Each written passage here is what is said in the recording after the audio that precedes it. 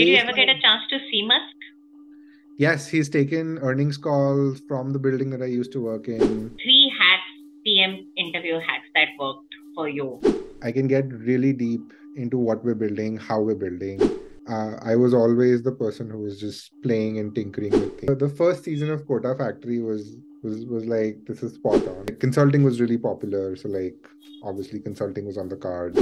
What was your work during that internship in that hedge fund? What were you actually doing? These are really cool internships, yeah, for an undergrad. How are you getting them at such a young age? So that was my first Nice. proper product internship. The baseline for a good working space is like you shouldn't be upset about it on a Monday morning. Did you have other offers? What were those offers that you were competing brown I against? had the fact that Adobe really operated like a startup, even though it was a bigger company.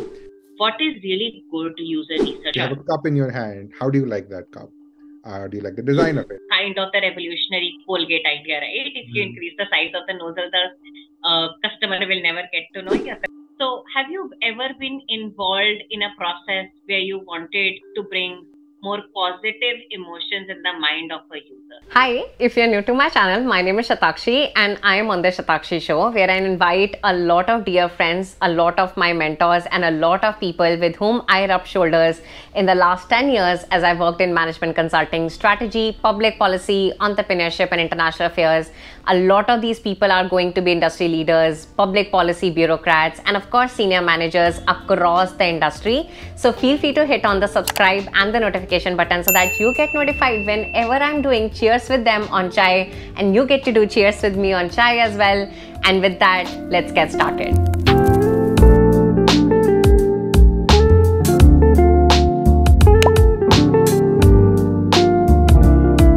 Very excited, Kshitij, to have you on the Shatakshi show, and it's very meaningful given that we have had a very interesting working relationship with you once taking a GGI product management masterclass to you now guiding and coaching GGI fellows on largely product management. Welcome to the show. How are you doing? Doing good. It's been interesting couple of weeks. So and also we're like getting towards like the holiday season here. So it's nice. It's a good time of the year. Halloween. How was Halloween for you? Did you celebrate Halloween? I am not much of a Halloween person. I tried it. Uh, I remember, I think when I came here in 2015, I was a little bit excited about it, and I tried it once, and I was like, "कि ये तो नहीं हो पाएगा." Uh, I'm not. What made you say that? It's like there's too much work goes into like the whole costume situation, That's true. That's and true. I think very quickly I realized that I'm not much of like a rage party person anyway. So Rage party business. so I'm like, this is nice, but not really my jam. Got it. I like the explanation, which is rage party person. So, Kshitij, very excited to start this chat. You and I know a little bit about each other professionally, but I would like you to start your and I would like to start your entire podcast with your story. What's your story, yaar? Right from childhood. What did you want to become? What was it like growing up? Where did you go for your schooling, your college? How have you landed up where you are? And then we can take it forward from there. So, what do you? Sure. Yeah. I mean, haven't thought about that in a while, but sure. I mean, I had a very standard childhood, like most other people have. I like my parents are from Rajasthan, so like uh, my dad, for as long as I remember, my dad was posted in Ahmedabad. He was a doctor with CGHS, like the central government, and my mom is a gynecologist. So like she was doing her thing in Jodhpur, and dad used to keep visiting. And I have two older sisters, like much older than me. So like I was always the like ultra youngest, and um, I guess one thing that I credit to that whole setup was I was always the person who was just playing and tinkering with things. I think the standard response to anything found broken in my house was like, oh, like Kshitij must know, or like Kshitij must have done this. Uh, So that was like a childhood very heavily focused on education. Like it was always about like and studies and everything. And I think so in general, I think I had a pretty big influence from my older sisters, who were always like, "Oh, like we didn't get to do this, so like you should give it a shot," and so on and so forth. So I think that was always there. So like part of it was Jodhpur, part of it was like Ahmedabad, when we moved there, and then I think I did what a lot of people do, which is like 2 years of Kota. Um, so that was a very Nice. How interesting was that? experience. I don't know how to put it. It was an interesting experience to say the least. Um, I'll say the first season of Kota Factory was like, this is spot on. Like I think they've Wow. cherry picked everything. Like even the gray tint of the show was like, yes, Wow. this gray tint reminds me of Kota. Wow. They did Uh, a good job. I've heard that from a lot of people who have been to Kota. Absolutely. It's also really interesting, right? Because like you were like 16, you just finished your 10th grade, and you think that you're almost an adult, but you're not. Like you're freaking 16, and you're there, and the city just revolves around anything and everything that 16 to 18-year-old kids could do.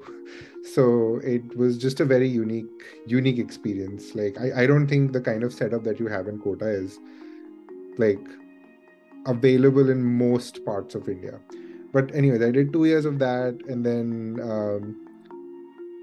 I think I saw the first Iron Man movie when I was in 11th standard in Kota, and I think that Nice. was a big reason why I was like, electrical engineering is maybe a thing that I should consider, because like maybe one day I'll make my own Iron Man suit. Uh, I think first year of college, all of that was disillusioned, and I was like, electrical engineering is not gonna work out for me. uh, so I think the good thing that I did once I realized that, I think in my first year, I think a good thing that I did for the next 3 years of my college year was I tried a lot of different things. Like I made sure I had some or the other form of internship throughout the 3 years. And like consulting was really popular. So like obviously consulting was on the cards. And Uh, this is DC, if I'm this is not wrong. DC. Where This is DC? Got it. DC. This is which Yeah. year? This is 2010 to 2010. 2014. Okay, got it. You could Uh, continue. yeah. So I think after like electrical engineering was out of the scope, I was like, let's try other things. Consulting was popular, so I was like, must try consulting at some point in time. Um, my sister, like who's much older, she had moved back from the US to Delhi at that point in time. And she was like a big source of information and also like guidance. So like she would tell me about like, oh, there's like also work in finance that you could do, or like there's also work in tech that you could do. So I think she was really helpful in like helping me understand what are some of the things that are interesting, that I would like to do. So I think my first year I did an internship just as like a call center person. And that was interesting. It was just something to do. I think the idea was to just like at least try to do something. Let's see what like Wow. life is out there. So that was my first year. Second year, because I had done some customer service work with a company, like with Health Card, I uh, found a like unpaid internship with Snapdeal. And Snapdeal at that point in time, I don't know if they were calling it specifically product managers and product team, but like it was essentially a product team. Like the work that the team of people were doing was basically, let's figure out what are some of our challenges internally, and let's see what we can do to This like. is still you were in college, This is pre-final still, yeah. year. This is second year of college, basically. Wow. 2011. Yeah. So like after the first summer, and then this is the second summer. So Got second it. summer was with Snapdeal, and that was also like a really interesting piece of work. I think everything from the previous experience kind of added a little bit, because like I could say that like, yeah, I've done the work in call centers. So like I can go talk to call center executives and be like, hey man, I've done this. Can you tell me what Nice. are your challenges and so on and so forth. So that was like really interesting. That kind of set me up for another internship in the winter of the third year, where I worked with it was a very small hedge fund, and they just needed someone to like write Excel code. And I was like, yeah, sure, I'll do it. Um, Obviously there was like the privilege of like getting to know these people and like being able to like talk to these people, but the idea was to try it all and like see what's interesting and what's not interesting. So I did that in my third year. I did two internships. One was summer, one was the winter of the third year, and one Wow. was the summer of the third year. I basically never went home was my thing. Like my parents were from Ahmedabad. At every big break, I never went home. Um, it was a big piece of complaint that like my mother had through and through, uh, and partly because like I was just really bored in Ahmedabad, so I was like, I'll find something to do. Uh, I can vouch for it. I went to Ahmedabad 2 days. I could relate. There's not much to do in the city. I mean, I will say not to say bad things about Ahmedabad, because the food scene is great. So like I have a list of things, but like after a week, I'm like I've checked everything that I wanted to eat. Now I want to go back to do something. Um, Right. so that's kind of that was the third. So that was the small hedge fund internship. That was the first time I was like, I don't think I want to work in finance. It seems like a very like it's not, it seems interesting, but like I like when I So talk to if you these don't people, mind walking us through what was your work during that internship in that hedge fund, what were you actually doing? I was doing very technical work for the Okay. so they had a long shot team, and that was Okay. the first time I like even like I even had a sense of like what does it even mean to go long or Long. short and stuff. Yes. Still Sure. not like But crystal I clear. must say, pretty young to figure that out. I mean, it was I will still not say that like I'm crystal clear or I was like crystal clear. I had a general sense, and Right. it was in the ballpark, because I remember when I was trying to explain to my mother what a long shot team does, she was like, "तुम सट्टा लगाते हो?" मतलब that doesn't seem like a I can imagine right parents internship doing to be doing. Like, that. because I was trying to be smart, and I was be like, oh, it's just not like, it's not really investing, it's just betting on whether it'll go up or down. And Up or like not. Right. hindsight, wrong choice of words. But but so I was doing very technical work. I was doing two things for them. One was like some like I think it was a SQL based reconciliation of their tables, and it Okay. was interesting because like I didn't know SQL, and I was figuring it out on Sure. the fly, and I was Sure. just like doing stuff for them, and then Sure. reviewing they had a very simple code which like just generated their quarterly reports, which was all based in R. Reports. So I was Okay. like, yeah, I'll like comb through it, and I'll like find if there are bugs or anything in it. So that's kind of what I did, like very non-critical work, but Hmm. um, it gave me the opportunity to like sit with them and see what they were doing day in and Sure. day out. Right. And from that, I was like, this is not something I would want to do on a regular basis. This seems like a lot of like they seem very confident in what they're doing, and I don't think I'm that sort of a person to be able to like call the shots with that level of confidence with what you're doing. So like I think I'll take a step back from this. Uh, Sure. then I think the summer of the third year was my consulting checkbox. I did a Okay. internship with Accenture. It was a very Okay. standard consulting internship. Also, again, not a lot of core consulting work, because like I was third year, a third year kid, but I did a lot of again like the final handoff deliverable making for them. Like we were trying to like, I think they were trying to like save, they were trying to implement some cost savings for like a construction client, and Sure. they needed like, I was doing a lot of work to like build the final deliverables that explained how much money is being saved on a month-over-month basis, and like it had a projection of like what are you going to save eventually, and like it was a very detailed description of that.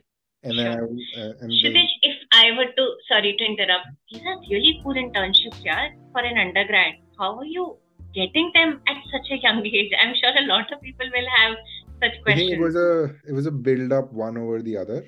So I think the Okay, so first were these all offline, not through campus? these Did were you reach not out through through LinkedIn? campus. These were not through campus.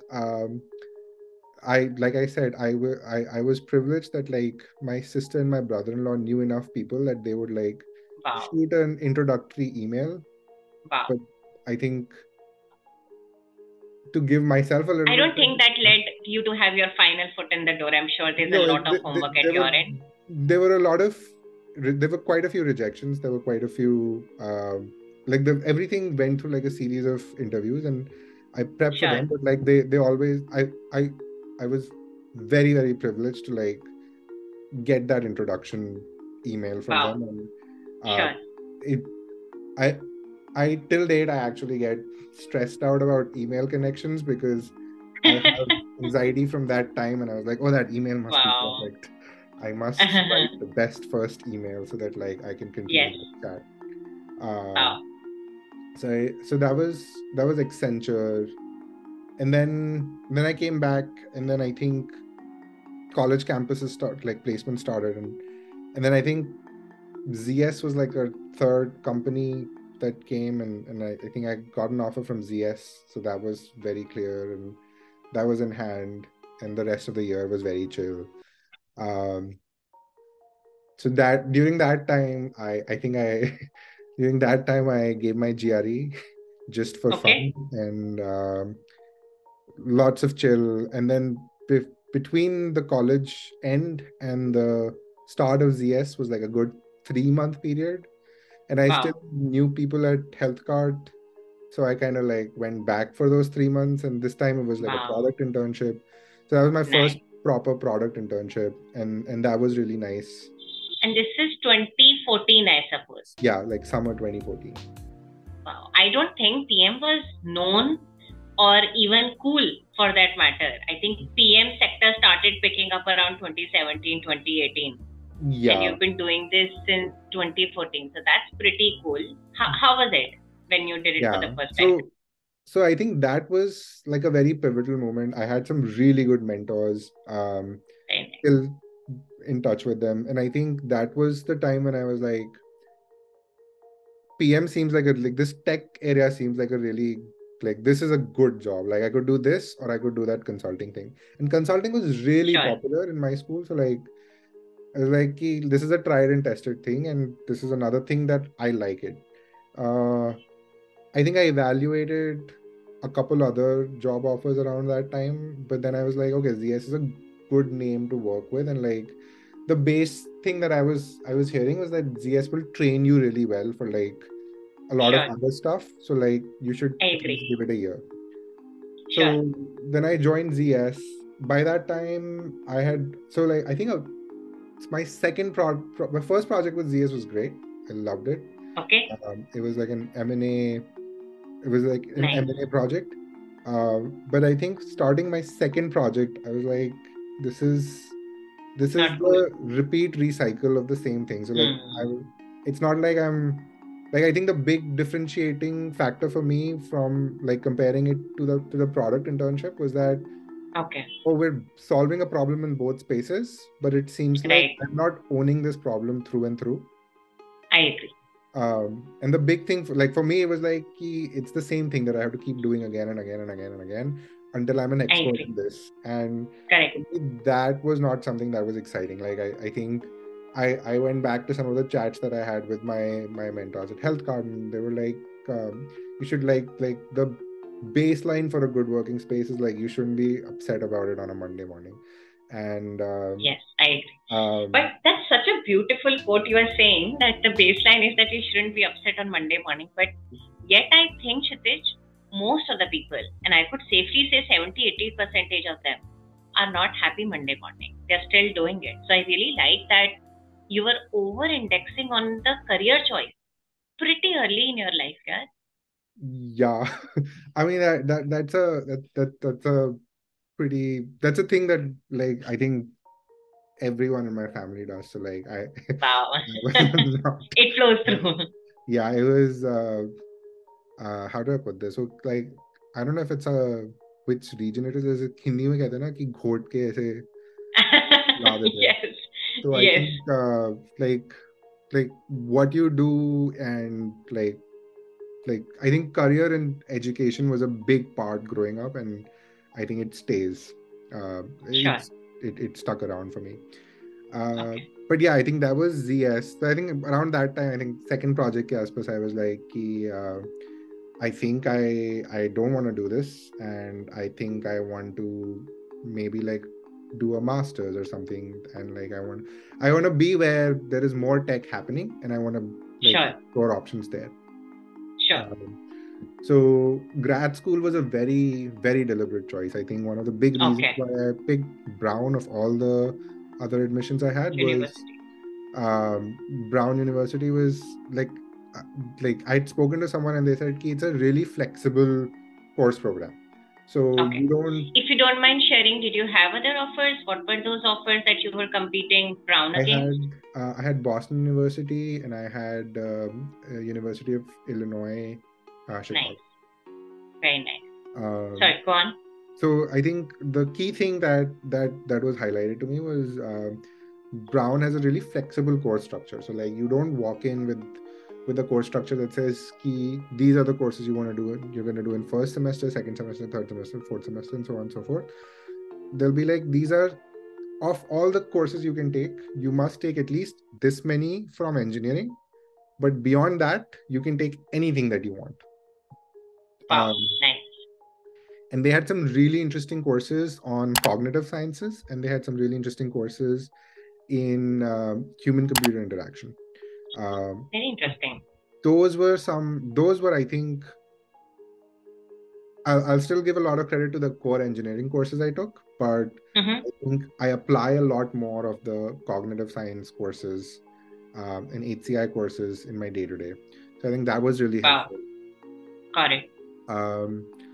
Because I had taken those courses and because I had all of these previous internships, it was a lot easier for me to get my summer Sorry, I'm just going a little bit back and I'm curious about the HCI course and the cognitive course as well. If you could just very briefly explain what did you really learn, especially in HCI and the cognitive course as well. So the HCI courses were really interesting because they kind of started bringing in the perspective that you're not just here to build for the sake of building, or you're not just here to build things for yourself. You have to consider who are you building for, and will they be able to understand what your intentions are without you being in the room to be able to explain that. Got it. And they introduce a lot of these concepts like how do you talk to users, how do you like try to get unbiased opinion, what are the things that you want to consider when you design a solution, how can you design better, how can you keep in mind how people perceive design in how they learn about what you're trying to build. So I think all of that was like really useful. And the cognitive science course was interesting mainly because it was a really good professor, and he kind of like flipped machine learning upside down. He was like, nice. He was like, machine learning, the traditional way of learning it is like thinking about these models and thinking about the math behind it and all the algorithms. We're going to start with how does human vision work, and back from that, and then apply machine learning for you to learn a little bit more about how like vision works. Wow. That was I'm mesmerized. Yeah, that was a great course. Wow. It was a mix of cognitive science, neuroscience, and computer science. And that was interesting because I think that just added to the whole layer of like, can you go from a very engineering point of view to a slightly more easier to understand for other people sort of point of view, and then build engineering around it rather than, like going bottom up from engineering to like the Also, final. Kshitij, I'm not sure if you have mentioned this for our audience. Which degree is this that you pursued from Brown? And I also see you're sipping your chai. So cheers with you and chai. Which tea is this? This is the caffeine-free evening tea. Oh my, I am having the unhealthy one. So, but I think I deserve it. I'm in India. I need all my chai shares that I've been missing out. If this was a morning, this would have been like a big cup of very strong coffee. So the only reason I'm not drinking actual chai is because I will not be able to sleep for the rest of the night. Fair enough. I agree. Which degree was this? This was master's in computer and electrical engineering. So like a very standard traditional computer engineering degree. Got it. I may take a tangent here and of course would love to hear the rest of the story as well. Kshitij, especially in Indian society and in fact globally also, the value of MBA is just so deep rooted because parents also understand it, right? So when you were experimenting so much and you also had the merit and the aptitude to get into consulting and the PMs of the world, what made you choose this niche degree over something generalized as an MBA? Did that thought cross your mind? If yes, how did you go about with that process of elimination as well? If you could walk me through that. I mean, for starters, I was just a year out of school, so I knew that like an MBA is not a real option right now. Fair enough. Two, I think I still knew that I want to be closer to tech. Like like one of the strengths, even for me today as a product manager, is that I can get really deep into what we're building, how we're building. I can have a pretty serious engineering conversation, even if I'm like not sifting through code. I can try and understand what is the logic, what is the structure we're trying to make. And that kind of like really helps. So I wanted to stay closer to tech. I wanted I think that's why Brown was a good option, because I was like, this is tech, this is core engineering, but then I can like stretch on beyond engineering, and I'm not just tied to like just core engineering here. Fair enough. Got it. So Brown happened, and then? Then I think the next good thing that happened was I managed to get an internship with Adobe for the summer. So I worked with the Creative Cloud team at Adobe, and this was the Seattle office. US. Yes. Seattle. So this was the Seattle office. That was another great experience. I think I loved working with them. I think what I really liked about it was the fact that Adobe really operated like a startup, even though it was a bigger company. So there was a lot of autonomy. There was not a lot of, at least for the summer that I spent, or at least with the manager that I worked with, it was like, here's a problem, go figure out how to solve it. And it was a pretty broad problem. I think what my problem statement was, can you help us figure out how do people perceive cloud tech, and can you help us figure out what are the other areas that we can expand beyond our current offering.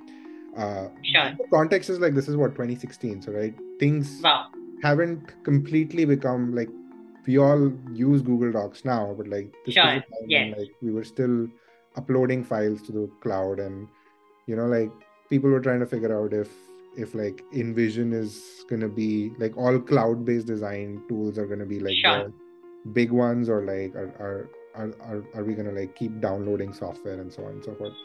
So I think that was a great internship.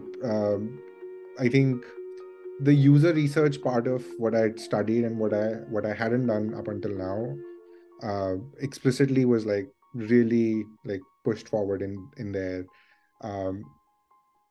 My takeaway from there was like the PMs here like seem to do a lot more user research, and that was like really helpful to understand. I think great time. Then I came back, and I think there are two things that I took from there, which was, one, I think I want to work for a startup-y place, and two, I think what was exciting, like what I felt was exciting to me was products where we're doing some sort of a change to like how people Sure. behave on a regular basis. I think part of that was the whole cloud research thing where I was like constantly talking to people and I was constantly trying to understand how do you work. And there were tons of times when I was like, there has to be a better way to do this. Like you cannot be doing that. And I found, so I think what was happening around that time was a company called Redfin had come into our college for like hiring. And that was really exciting. And I was like, oh man, like they're selling houses online. Wow. I didn't get through their interview, but I got Sure. through another interview called Roofstock, which Sure. was a Series B startup then. I recall that. Kshitij, I will have to interrupt you here also because I'm curious about one thing that you mentioned around user research with Adobe, right? It taught you a great deal, especially you're saying that US, at least back then, had way more culture of user research. If you were to we were to dig into level 2 of that, what is really good user research in the world of PM? What questions are pretty much avoided, let's say, in Indian ecosystem? At least that's what your experience in 2016 was and were covered here. If you could walk us through that. I mean, I think good user there is. I don't think there is a formula for good user research. I think it's a framework. Sure. And the basic rule of that framework is talk to your customers as much as you can. Sure. And just try to get as much of their unbiased, open-ended, free opinion as you can, as much as you can, as frequently as you can, because you will if you're building something for the masses, you're never gonna know what they want, and you can only run a certain distance based on your own assumptions about what people want. It is extremely, extremely important to keep validating what you think is also the thought process of the mass. And I think that's it. Like you can do it in a bazillion ways. You could do it with usertesting.com. You could do it. You could do like casual conversations. You could like do it with like proper, like mocks. You could do it with like the help of an actual trained researcher. The two things you want to do is you just never want to not do it, and you want to just get as much unbiased opinion as possible, and that's it. That's what I would say. Got it. I have a different version to that story, and I'm happy to hear your two cents on it. I genuinely believe if you have to make good products, listen to the user. If you have to make great products, don't listen to them. And when I say don't listen to them, I mean that hear them out, but don't involve them in the solutioning process, let's say. So I would love to hear your 2 cents on what do you think of listening too much to the consumer. So I think after a point of time, at least that's what his biography surfaces, the movie surface, the guy was pretty clear in his head what did he really want, because he understood the consumer but didn't really hear them a lot on solutioning part of it. So if you could share your 2 cents on it. I mean, you're never going to the user. Yeah, you're never going to the user and say, you're asking them, hey, what do you want me to build next? I think if we were to do that, then, I mean, I don't need to be doing what I'm doing. You're going to the user to understand what their experience is with what is in their hand. So if you have, I don't know, if you have a cup in your hand, how do you like that cup? Do you like the design of it? Why do you buy it? Do you think it's comfortable? Do you use it for all of your drinks? Which drinks do you not use it for? What else would you like to have in that cup? The idea isn't to say, hey, tell me what to add in your cup. And it's likely that you're gonna get 10,000 different answers, and it's also likely that a lot of people will be like, no, my cup's fine. I don't need to tell you. If you're asking me how to improve this cup, I don't know. But if I ask Got you, it. what is wrong with your cup the way it is right now? So two very different questions, and you'll get two very different answers. And Correct. because there is no framework, depending on what is the problem you're trying to solve. Sometimes you're talking to the user just to ask, hey, are you happy? Are you unhappy? Other times you're trying to actually dig deeper into like understanding how to improve things. Other times you're just trying to understand if like this is even something worth investing in, or But like would I rather fair just, enough. I don't know, invest in a saucer rather than a cup. I think at the heart of things, and at least that has been my philosophy as a product owner at GGI, which is that I personally like to observe people then ask them. Yeah. And I have another consulting example for this. So without taking the name of the client or the industry, we were working for a client who was selling hair oil, and they were trying to increase the nozzle size, which is kind of the revolutionary Colgate idea, right? If you increase the size of the nozzle, the customer will never get to know, your consumption will increase, and then the customer will want to come back for the second bottle. And then we realized something, which was that this idea doesn't work in hair oil because the user, at least in India, is keen to take the oil in his or her palm and then apply it. So the size of the palm is fixed, so the nozzle doesn't change. But I had a counter hypothesis to that there are few users in India who might, if the nozzle size is small, might be keen to apply it directly on their scalp as well. And we went and asked the users this question. All of them in the research study denied. Yeah. And I have a hypothesis. I think they denied it because it was not culturally a sophisticated answer. Yeah. But had we observed them in their bedroom, we would have found few people using it. It's kind of a similar answer. I think there was a study around climate impact study in retail clothing as well, whereby people who said that they care about climate impact when purchasing fashion clothing, if you open their wardrobe, most of them is just fast fashion. So do you apply this observing the user versus hearing the user kind of feedback? Yeah, I mean, so what you're basically describing is like just different types of studies, right? So like you could do a moderated study, you could do an unmoderated study.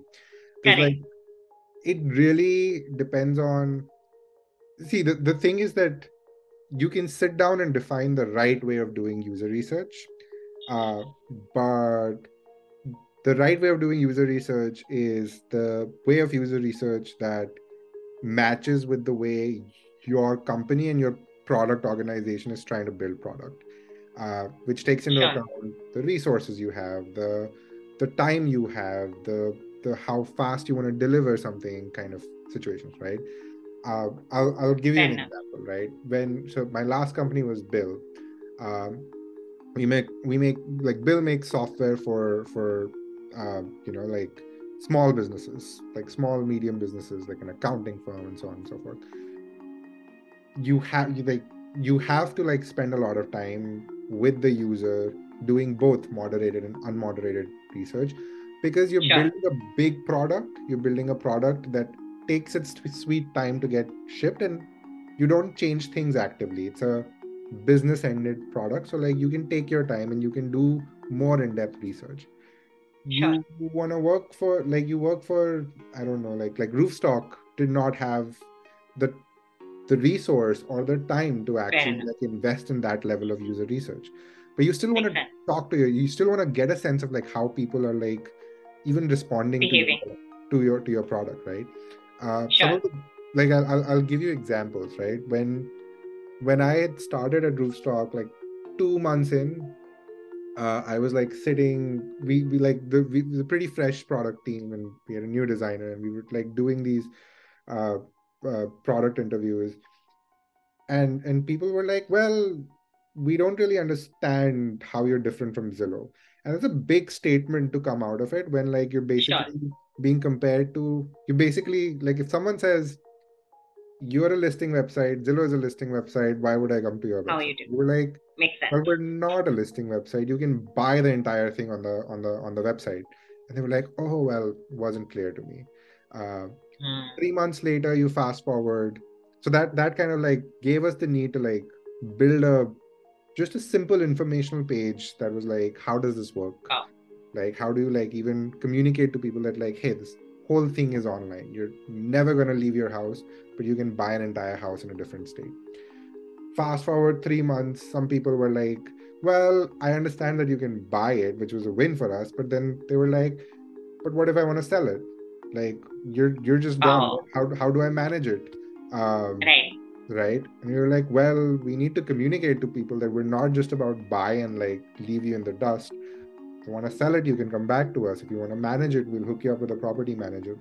So all of this Wow. comes from talking to the user, which in Sure. our own head we were like, it's a pretty like it's obvious that we have a property manager listed on every property. Why would people Right. know that we're also helping you manage the properties?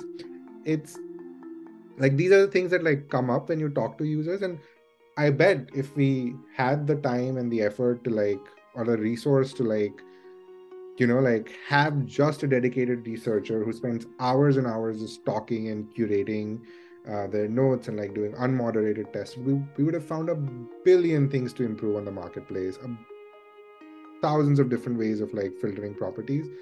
But we also had other things to ship, and we were a small team, so we were like, okay, we have something, let's move on, let's like the whole build fast, break fast, learn fast thing, like Yes.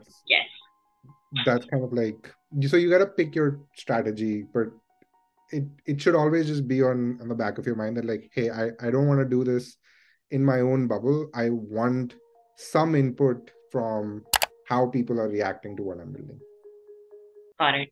I like that answer, and we will soon move towards your former cool boss Tesla PM journey as well, who is creating some ruckus at Twitter as well. But I have another question, and I want to get your viewpoint on the emotions around a product. So, and I have another hypothesis. I think products that can make you smile and that can give you a feel-good factor are the best products in the world. So, a very small example, I was on a website, and when the login button, next to the login button, there was a dinosaur, because that was synonymous to the name of the firm. And when I hovered over it, there was three alphabets came, which was grr. And I was like, dude, this is cool. And I smiled, right? I instantly connected with the brand because I was smiling while using their product. On the other hand, for example, I have never been able to get my head around Reddit. And when I think of the product, I kind of always wonder what kind of vision of the organization is. Are they building a trolling platform or a meme platform? Are they trying to create a good world or rather a bad world? So have you ever been involved in a process where you wanted to bring more positive emotions in the mind of a user? A lot of my answers are going to be varies. Okay. Positive emotion is a good emotion to work with, but what you build is always contextual. So what's again, like being able to understand your user is really important here, because sometimes, like let's say that let's just take a nice animation that like gives you something cool as an example, right? If I put that at I don't know, if I put that at the submit button for a health query form, or like a website where like you're talking about serious health issues, and then there's like a nice fun animation, it's not going to work out very well, right? Or at a funeral maybe, but yeah. So yeah. So, or like, so there are times when like the user is looking for delight. There are like, we call it moments of happiness. Like there are moments of happiness spread across a product. Usually it is when you're doing some sort of when you're completing a task that you were hoping to do at that product. So, sure. Like if you're at a banking app, like making a payment or like making a purchase, like end of a purchase, these are like usually happy tasks. So like you can usually do nice things and like make a user feel good about it. Sure. There are other times when a user just wants to like get past, like take another example, right? Like I could add the nicest animations and like the nicest messages on an app at your login and onboarding screen. But Mm-hmm. if the goal for you as a user at that point in time is to just get past it and get started, then I'm probably going to bother you with all of that, even though my intention is Sure. good. So Sure. that's where the happiness factor comes into play. And you, from a growth perspective, happiness points are a really, really useful thing. Like Right.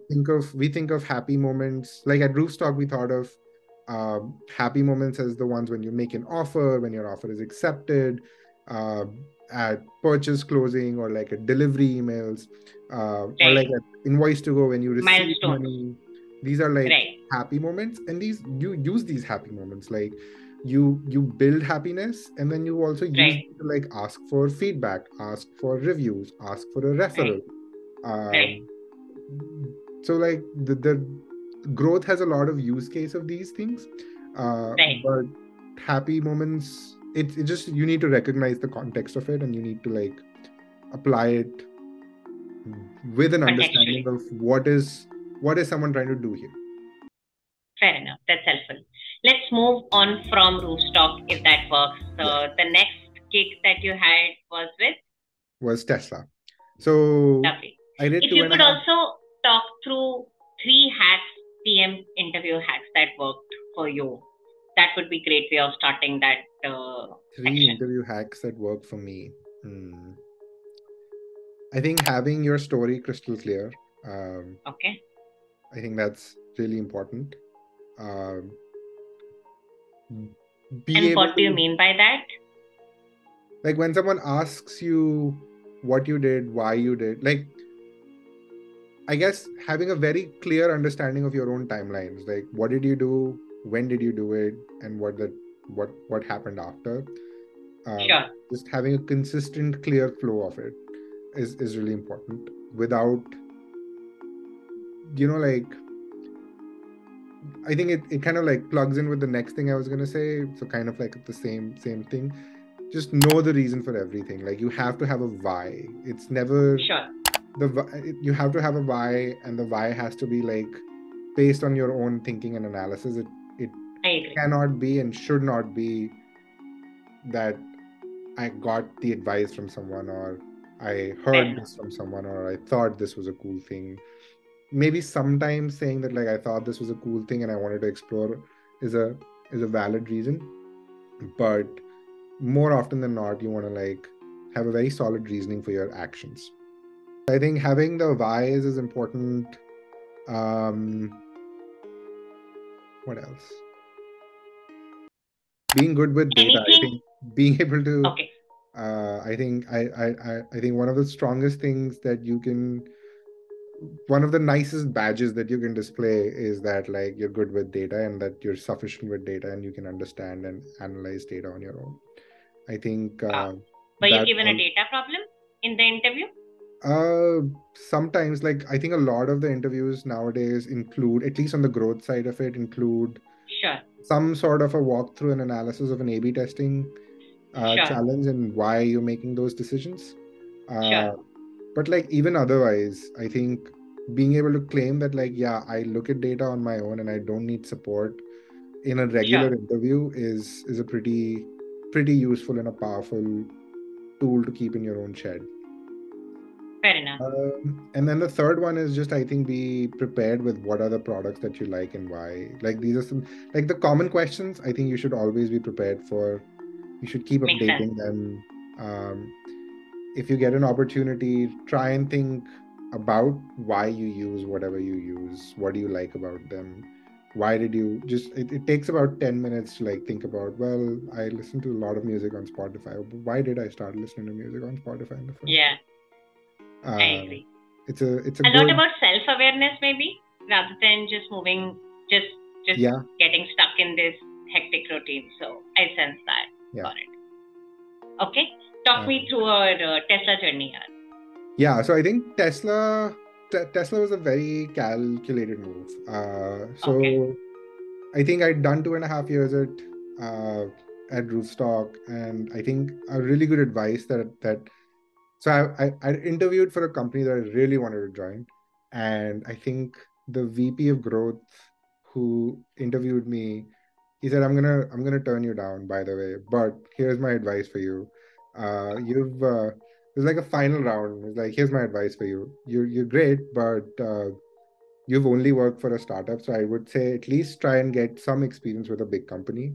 Um, Okay. and maybe in a couple years, I Hmm. was like, it was a two-step higher role. So Okay. I'm Wow. glad I didn't they didn't take me. I think it was a good decision.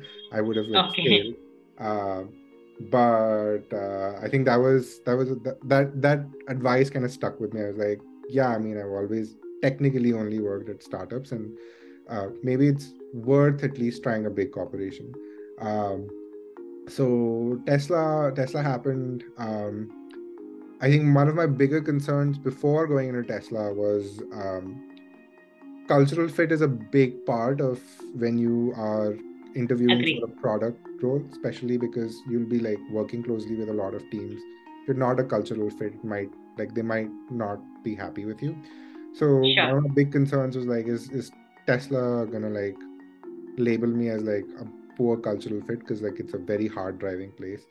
But then I Okay. was like, I kind of like the product that they're doing. It fits with the kind of things that I wanted to do, especially the role that I was in. I was on the vehicle sales top of the funnel side, the website side of things. So like it Sure. was in alignment with the kind of stuff that I was doing, which is changing the way Right. people buy Purchase. vehicles. Um, Right.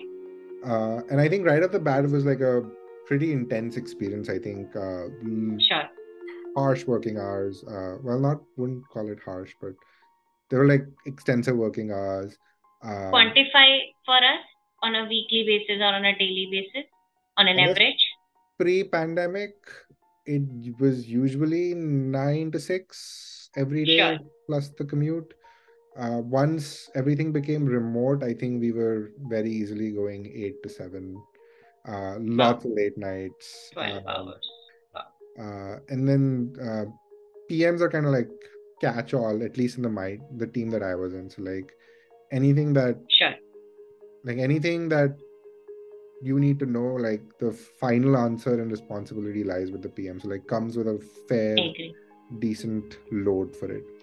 Do Uh, you think pandemic was hard to you because of just the remote setup, or is it because Tesla as an industry was disrupted because less people were purchasing cars? I'm just cars and thinking out no, loud. we were So, what doing really triggered the change?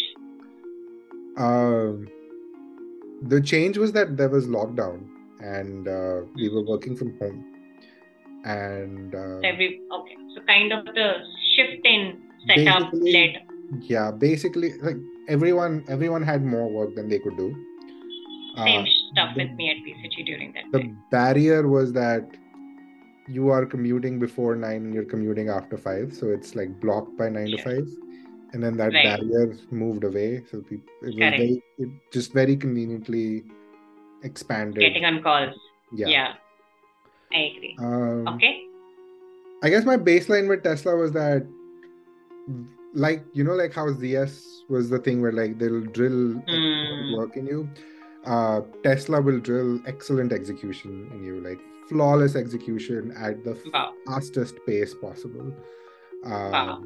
And you're constantly looking for just better, more innovative ways to like do things. Um, Define perfection and define, if possible, how are they able to do it with such good speed, given that by scale they are no longer a startup? So, if you could define both of they them through operate like a examples. startup though. Like I think that's Okay. very clear in everyone's head that like Okay. we are we're valued as a big company, but Okay. we need to work So like a startup. when, so for example, when you say that the speed is really fast, I am kind of, for example, thinking of delivery time to provide the car at someone's home, or So could you yeah, give more examples? so you need to so one big one big uh, light bulb moment for me at Tesla was, this is a company with different types of engineering. So Sure. um, vehicle engineering is a completely different ball game. I'd never worked in that space. Okay. I worked in the space for internal applications. So like we managed, so like the team that I worked with managed the websites in all the countries. So that website includes what the website looks like, what the website reads like, the content, the translations, um, the way to get leads. How do you like pass on leads?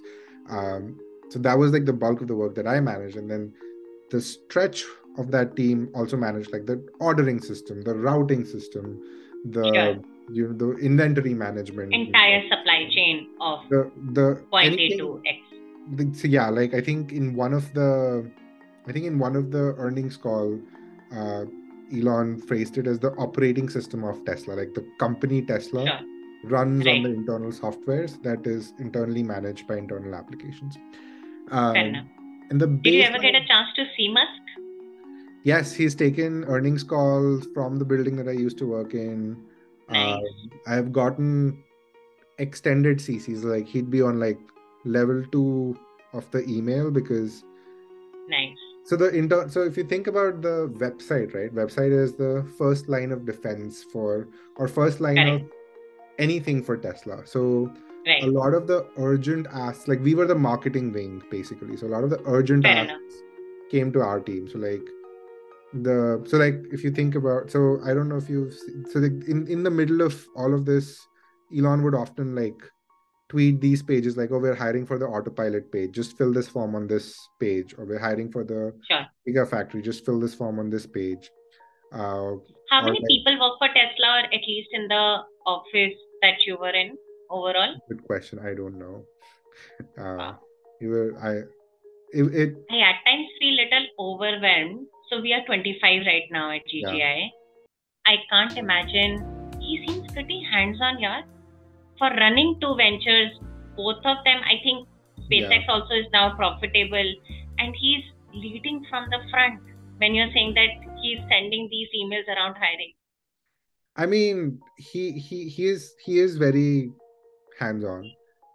He's Clearly. But then yeah, like he's very he's got an army of people who like I'm sure. are on the execution wing for him. So Sure. but he's fairly involved. At least he was. Sure. I don't know how much has changed in the I last. think he should be with what is happening with Twitter now going haywire. But go on. This is very lovely story about Tesla. Yeah, but I mean, I think the baseline is just that like I was there for a year and a half. Some really exciting projects. I think a lot of the sense of urgency and like speed of delivery that I have even in my current role comes from that time. But I think after a year and a half, I was like, I'd like to like do something where I can own a number like that is more revenue focused, and then be I would want to. I've given enough focus on just execution. I would want to like be driving the product vision somewhere else. So either a business role or a much more product heavy role rather than just be on this marketing side. Is that what you're trying to say? So it was a product heavy role there too, but okay. How do I explain this? If you think about any big tech company, right, there's like usually one leader, one unit that is like leading the charge, and then kind of like everyone else understands that like we're here to support them. Internal applications at Tesla is very much a support piece, because what's leading the charge for revenue is vehicle and energy products. Usually whatever is leading the charge for revenue is in my opinion what like takes the lead. So for me, I think what I wanted to then move on to was to actually be directly in revenue growth segment, where I am signing up for a number and saying that like, hey, I would like to work towards or build products that directly bring in or like impact revenue and top line metrics. And that's where I think that was my point when I was like, yeah, I think growth is the space that I think I really want to be in, because I'd like to be able to impact those metrics more than like building things that impact 2 or 3 degrees below that top line metric. Sure. So I think that's when I joined Invoice2Go.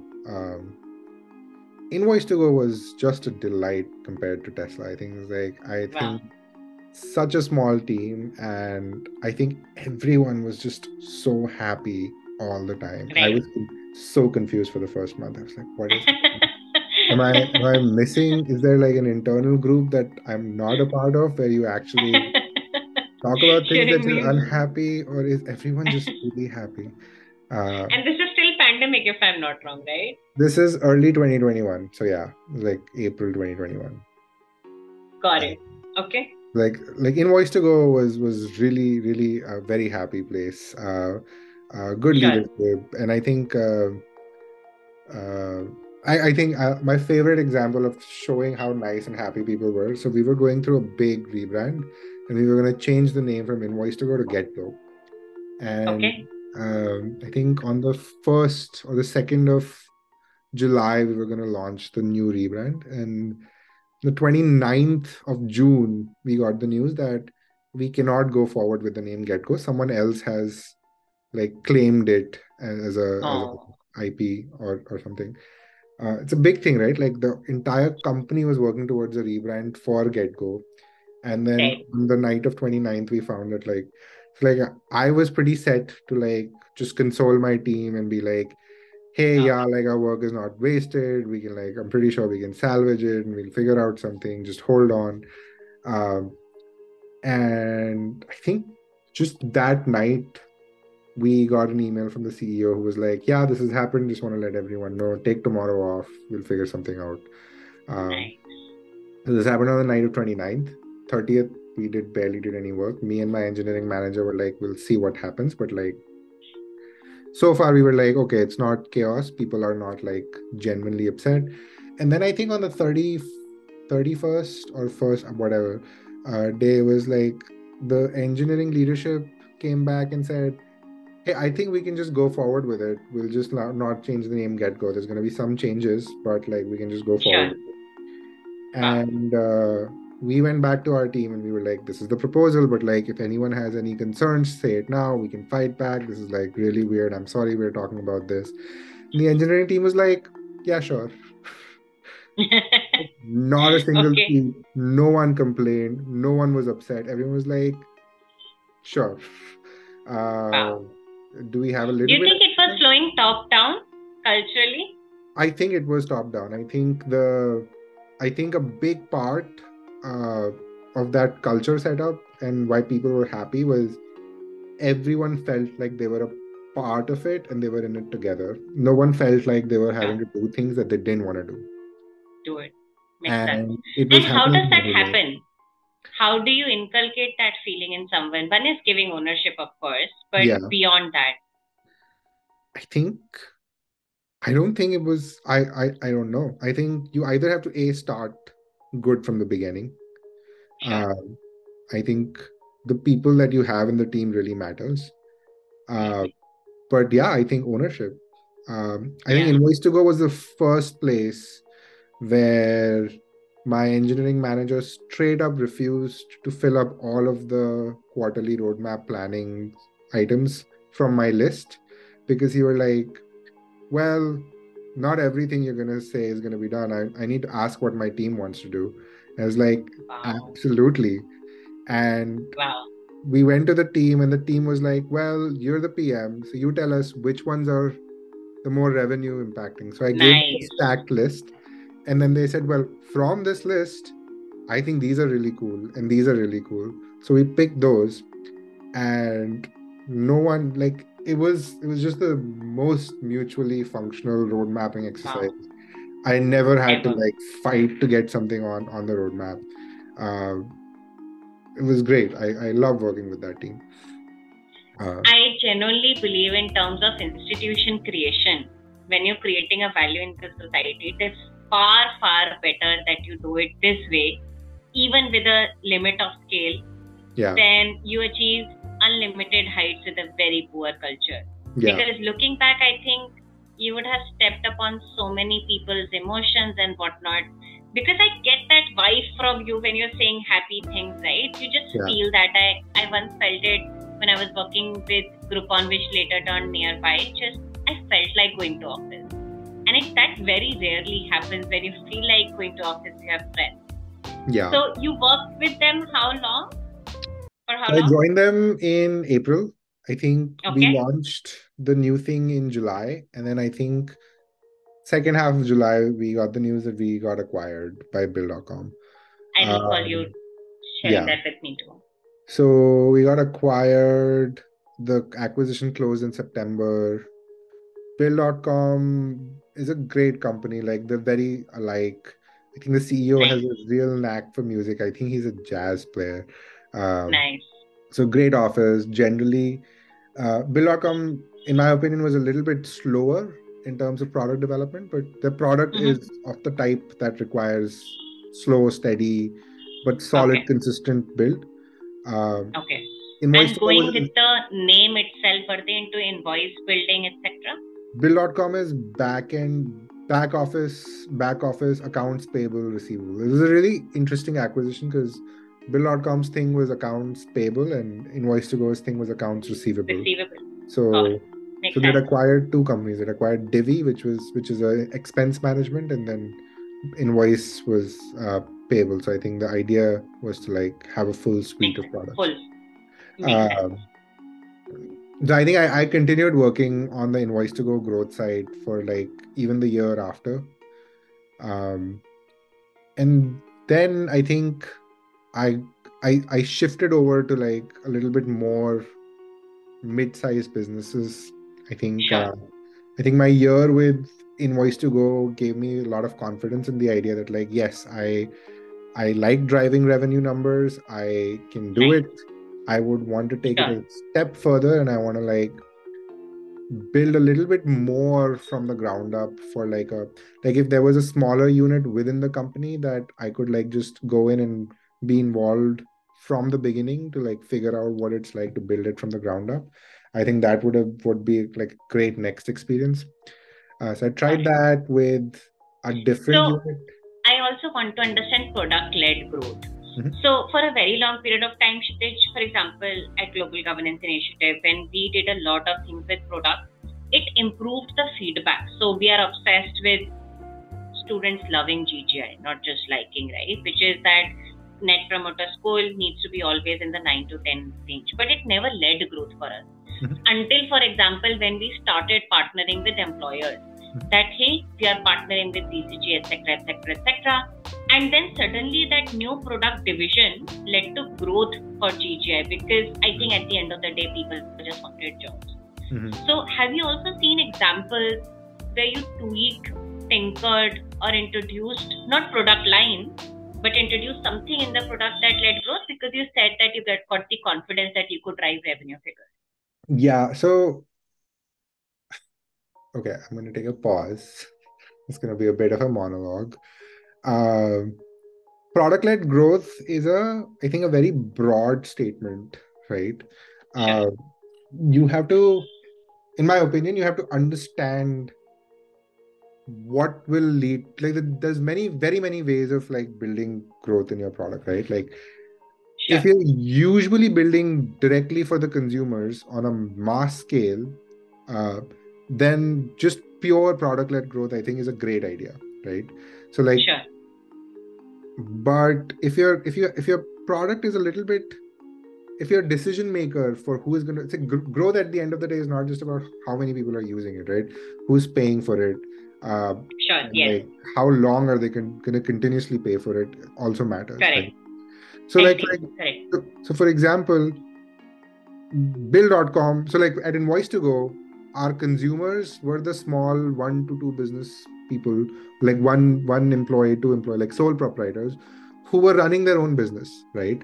So I was reaching out to them directly. I was offering them a product experience directly that was leading to growth, right? So the subscription experience mattered, the onboarding experience mattered, the sign-up experience mattered, standard product funnel, because the decision maker and the user were the same person, right? Correct. Yes. Bill, for example, has a slightly different structure, right? The decision maker is like the person paying is a slightly different person. The person using is a different person. Sure. And right, like you have an accountant who's using Bill.com, but like you have a small company CEO who's like making the decision to pay the subscription fee, right? Sure. So growth will come if more people who want to buy Bill.com buy Bill.com. Sure. I could try and market to the accountants, but maybe they like internal accountants who maybe have the decision power, who maybe don't have the decision power, right? Sure. I could market to someone who has the influence over the CEO, right? Sure. And so for Bill.com, the accountant channel was a big growth driver. Got it. Because those are the people influencing the decision making for the CEO, but not someone who is in the product day in and day out. Sure. They may be coming back and telling us that like, oh yeah, it's not been a great experience, so like maybe we'll not use it next year. It's an annual contract, right? So if I think about GGI, right, like if I can have someone else pay for it for employment, sure, a better channel than just building the platform itself, because the platform is for people who are in it. Correct. Already on it. Right. But like, how do you get people into the platform and paid? So the idea, it keeps changing depending on like what metric you're trying to increase. Like Tesla was product-led growth, but then it was the vehicle team, like just the vehicle team. Any changes that they would make would drive up or down the sales of the car. I can tinker on the website all I want. It'll increase the lead, but if the cars are not great, I agree. Right? The product has to be good. Got it. Fair enough. Correct. Continue. So you are not at the same firm right now, right? Yeah. So it's 2 weeks. I tried a different space within Build.com. I thought it was a little bit boring. So I moved to this other company called BetterHelp. What they do is offer therapy online. Very nice. So like anyone who needs therapy could go, they'll get matched to a therapist. You can have a session. You don't like it, you can change this therapist. And so like that's kind of the base product. It's a mostly B2C company, so like because like the model's built like that, but I'm going to be trying to see if we can grow the B2B side of it, where like fair enough. It's a perk, right? Like it's a benefit available from work, and see if we can get more people to use it. So that's the general idea. Sure. Definitely a possibility. I remember at least at BCG and one more firm I recall, they used to provide such therapists, which is also a very beautiful segue, Kshitij. I was about to talk about mental well-being. It's another theme that I follow on my channel. I recall our separate conversations where we have had chats about you missing home and you also keen to come back after a point of time to India. You've been living in US all alone. I'm sure you have friends, etc. How do you manage your mental well-being? There are a lot of people, especially students, who manage their life by themselves, right? So if you would want to talk about how do you manage your mental well-being, it's going to be a slightly old people answer. Okay. I look forward. I think it's very important to know what you truly like and what you truly enjoy, and what gives you, what is important to you and what is not important to you. It's a broad answer. But why I say it is like I know for a fact that I am an introverted person. I like time. I like spending some time by myself. I do not like rage parties. I don't like getting drunk or wasted. It's not my thing. So I know what I like to do, and I make sure to like make time for that in my week. So like things that give me pleasure, things that I like to do, and things that like give me the kind of mental energy back that I need to be like doing everything else. I try to keep thinking about them. I try to know what they are, and I try to make sure that I make time for them. It is important to not I don't know how to put this. It is important to not look at an external idea of what a good, fun life is and try to do that, but to know for yourself what works for you and what doesn't work for you. I agree. There are a billion people who need to meet a lot of people on a regular basis because that gives them energy and right? Yeah. So if you're that person and if you're stuck with me in a room, then go out and meet those people. Don't stay in the room with me just because I don't want to leave the room. Because I know that I don't like what will give me energy is to not meet those people. So I'm not going to leave the room. But if you think you need that energy and you need to go out, then do it. And don't like hold yourself because you think that someone else has displayed a certain version of a happy self, and you don't follow things blindly. Just like figure out the framework and not apply the formula as is how I like to think about it. I really like that answer. So this is a new habit that I picked up because we all work virtually, at least at GJ, right? That means that I just cannot afford to work from home always. And that meant that I realized that I really like the combination of staying at home one day and alternatively going to coffee shops for just gaining energy, right? Yeah. But that also means that, Kshitij, in this social media culture, and I know this is a little ironical because this will go on YouTube eventually, we are not hearing ourselves out, right? What do we like? Especially the young people, 24, 25. And at least it seems like you have a common pattern of finding what you like personally and professionally as well, which is a pattern you have followed. What really triggers self-awareness in you? Do you do meditation, or is it just genes, which is again घोट के पिला दिया है? So what really worked for you? I don't know. I don't think I specifically sit and meditate. Okay. I think I don't know. I just have always found a lot of time to just sit by myself and like think about things. And when I am doing that, then I'm thinking about what was good and what was not good. And I think that's it. I don't know how I got the habit. I just have that. Maybe I was always maybe being a little bit antisocial as a kid like helps me. Fair enough. I was not the most popular kid in school, and I was not surrounded by people all the time. So a lot of time as a kid by myself, and I think I've just made those habits. I don't know. I'm sorry, I don't have a clear answer. No, I think I always believe that, as Steve Jobs said in that famous Stanford talk, that you connect the dots backwards. That just happened, and I really kind of resonate with your story as we are taking a full circle in this podcast. I'm the youngest in my family. It was in fact my brother who went out of his way to actually tell my father that she is not going to study engineering, she will go to St. Stephen's College. And I owe a great deal to my elder siblings. I don't think I would have started on a good footing had it not been for them. And the entire objective with this Candid podcast is many, many people out there are not as lucky or as privileged as we got in our journey through network, eventually, or through siblings. So very kind of you, Kshitij, for taking out time, date night, it is Saturday night for you. So yes, thank you so much once again for doing this here.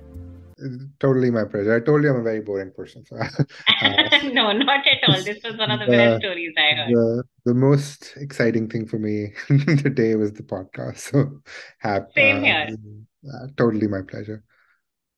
Perfect. All right. I hope this was helpful. And I've always maintained if you need more help to 100x your chances to get into management consulting, public policy and product management, feel free to check out my education venture globalgovernance-initiative.org, where we run an impact fellowship program and an alt MBA program.